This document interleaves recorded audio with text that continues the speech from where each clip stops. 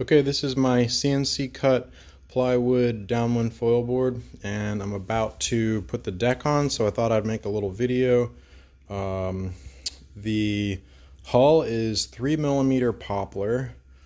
All of the solid wood is Polonia, and on the inside the inner and outer chines are filleted and taped with a 4-ounce glass, about a 1.5 inch wide strip of 4 ounce. And then I've got a little, all the filler is microspheres. I've got a little microsphere blob in the bow there. And all the bulkheads are filleted, but not glassed to the hull. And it's hard to see what's going on here, but I have the pictures.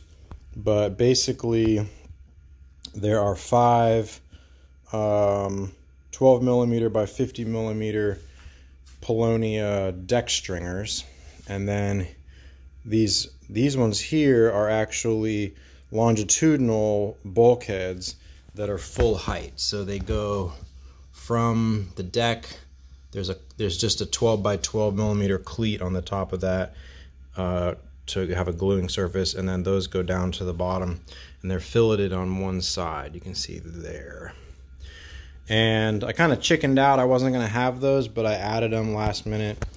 The foil track boxes are glued in with the board flat on a table, and then I came up with a way to reinforce them, which is like a little plywood teepee on top of the tracks.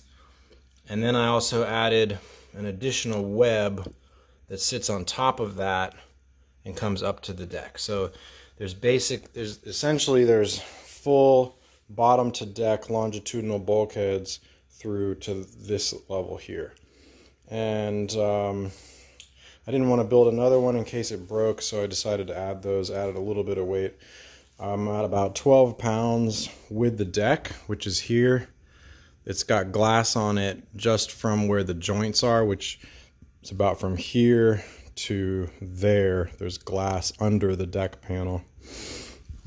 And then for my leash, I've got a piece of 6mm Dyneema with a stopper knot and a fender washer, and then I've drilled a hole through the stringer there, and I've epoxied that in. I'm also going to put a little gusset on either side just to thicken this stringer back up right where that hole is, but I think that'll be good. And then for my vent, the vent, I've pocketed out a piece of the deck stringer there, which is pretty well forward of where I'm going to ever stand. And I'm just going to take the threaded part of the plug and thread it into the deck plywood, and it'll have a nice smooth surface for that O-ring to sit on. Hopefully that will be okay. I was also going to add a 1/4-20 drain screw as a drain plug, but I'm going to add that later, and I can also just use the vent to drain the board if I needed to drain it. Hopefully I won't have to drain it, because that would mean that it took on water.